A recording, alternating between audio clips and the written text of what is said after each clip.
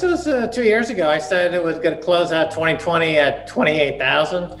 So that looks pretty good. Let me tell you what's really going on. You got to compare it to what happened back in 1992 when George Soros attacked the British pound and the Bank of England. And he broke the Bank of England, if you recall, and he made a quick $1 billion. Stan Druckenmiller was the architect of that. And right now, what we're seeing is a similar thing going on with Bitcoin. And what Michael Saylor figured out, and now possibly Elon Musk and others, I think Larry Ellison's going to get involved, is that they have the Federal Reserve Bank and other central banks in a very precarious position.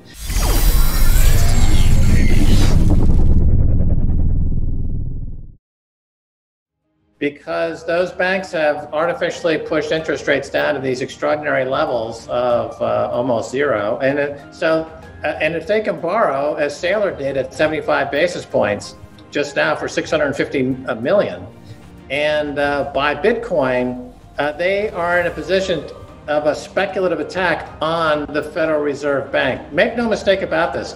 Michael Saylor and the Bitcoiners are attacking the Federal Reserve Bank and the global central banking system, as Soros did to the Bank of England. That's kind of the template that's being used globally. That's the inside ball. That's why Bitcoin, you could very easily see it trade to $200,000, $300,000, $400,000 a coin pretty quickly, because the central banks have left themselves open to this arbitrage, to this attack.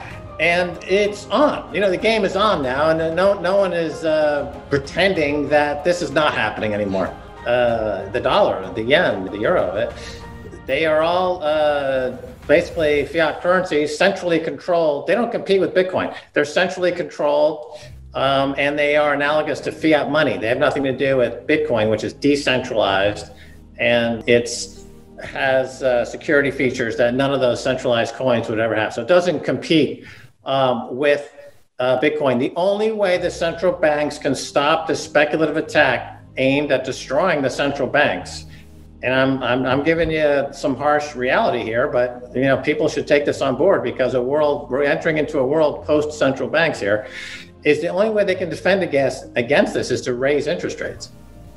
And they're not going to do that. I mean, the bet is that Jerome Powell and these other banks are not going to raise rates. That's the bet on Bitcoin right now. That's the multi-$100 trillion bet being made on Bitcoin right now, that the central banks will not raise rates. And as long as they keep lowering rates, and as long as rates keep going negative, then the Bitcoin trade is an asymmetric bet. It's a one-way bet, and it's got almost virtually no top.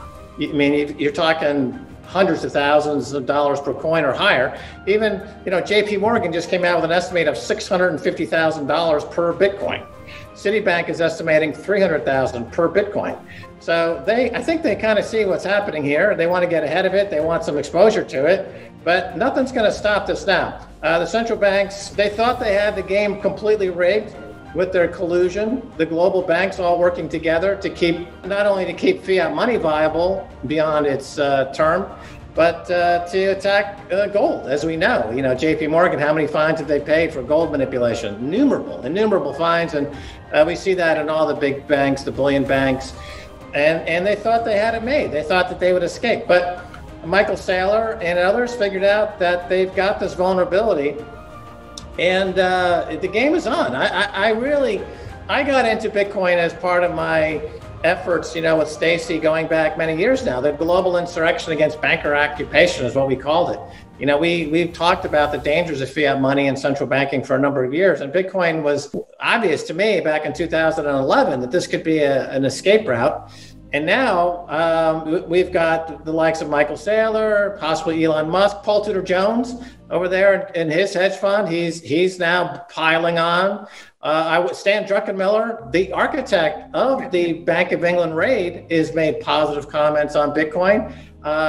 Ray Dalio was a skeptic. Now he's kind of neutral. I think Ray Dalio will put 20% of his portfolio into Bitcoin in the next few months.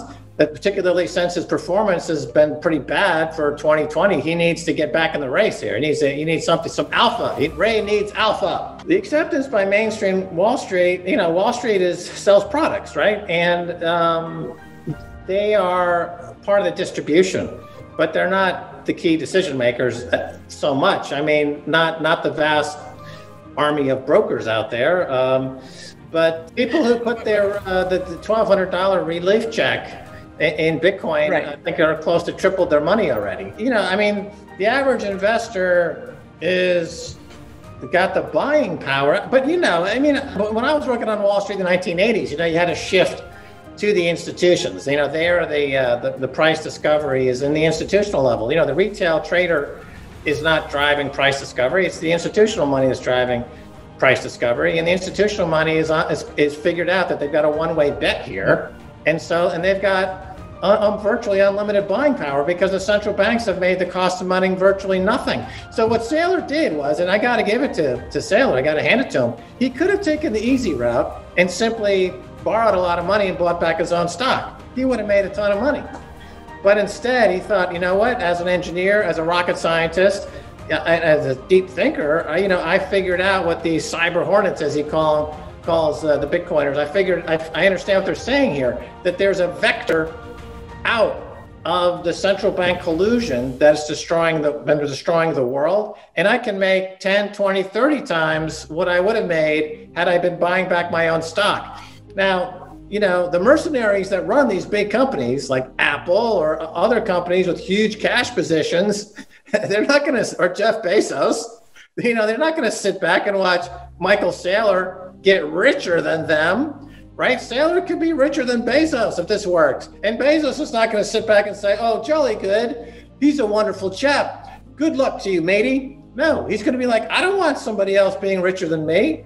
And Larry Ellison doesn't want anyone being richer than him. Elon Musk, right? So they're like, wait a minute, we got to get in on this trade. So there's just a huge rush by institutional money. Whether the retail person or the average person figures it out, or they get involved, it doesn't matter. You know, they're not a factor at all. You know, America is run by a clique of super billionaires, and you have to understand what they're doing. For me, I got it in 2011.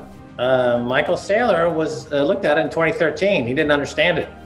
It took him 5 or 6 years to really figure it out. We've got Elon Musk is now looking at it, and because he's a smart guy, he'll get orange pilled, as we call it.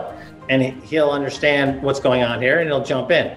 Peter Schiff, you know, he's in denial. Basically, he's a fiat money addict, and like a heroin addict or a drug addict, you can't do anything about it until Peter Schiff bottoms. Until he hits fiat money bottom, he's not gonna be able to help himself. And there's nothing anyone can do to help Peter Schiff. You know, he has to hit bottom. He has to realize he's been dead wrong. For the 10 years I've been telling him to buy Bitcoin since it was $1. I was at his house in Westport, Connecticut over Christmas a few years ago when it was under $100. I begged him and his son, who heard about it, who's now buying Bitcoin. And I told him to buy it at $1,000. I've been telling him to buy it for 10 years. But he hasn't hit bottom yet. And it's very, very sad to see somebody like that destroy their life, destroy their career. But some people they just can't get it.